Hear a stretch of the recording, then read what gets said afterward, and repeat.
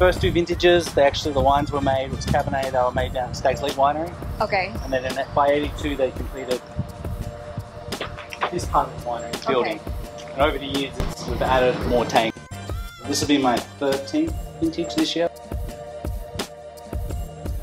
So Curta calls me, it's like 3 o'clock in the morning, he's like, look kid, you need to come back, you know, we've got a winemaker job for you, just come back. So okay, I'll be there in a month. Hung up the phone, my wife goes, oh, so did you take the job? I said, yeah. She goes, what did I pay? I'm like, I don't know, I didn't ask, they just said come back.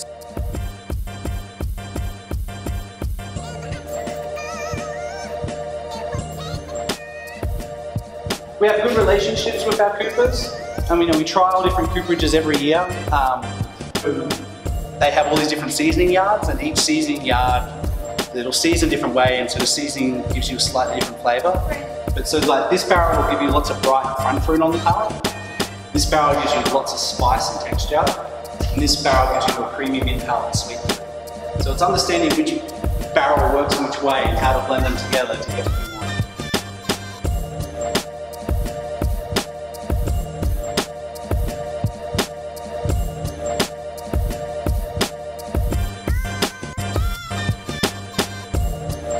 Focus for us. Consistency of fruit, getting the best quality fruit we can, allow us to achieve a style of wine that not only we find attractive, but most importantly that our customers find enjoyable and attractive.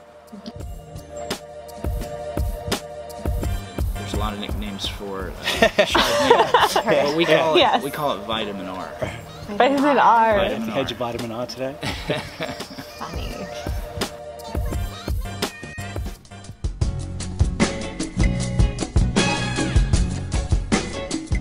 That was amazing. We just sat for 3 hours with Richie, the winemaker, and then KR, who's Colonel Rombauer, the owner.